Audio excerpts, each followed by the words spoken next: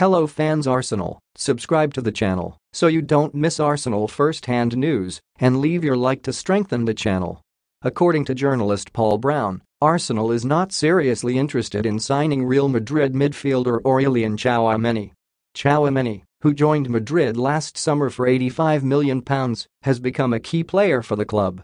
Despite reports linking Arsenal to the French international, it is unlikely that Madrid would allow him to leave so soon after his move.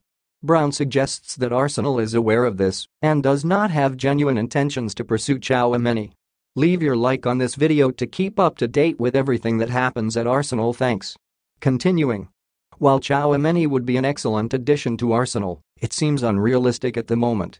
Arsenal is reportedly closing in on the signing of Declan Rice, and another midfield option, Romeo Lavia from Southampton, could be of more realistic target as they look to strengthen their squad for the upcoming season.